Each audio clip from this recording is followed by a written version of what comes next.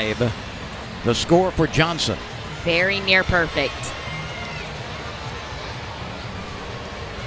Sage Thompson, a freshman.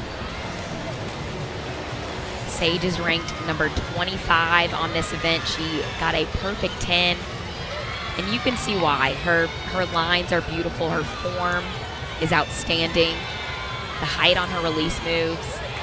That was an in-bar Ginger, which those are extremely difficult. Setting up for the dismount here. A beautiful double A and a stuck landing. That's going to put up a great score.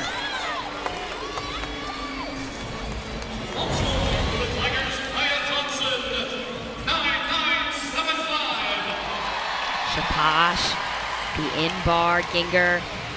Beautifully done. A lot of height on those release moves. And, of course, that beautifully stuck landing.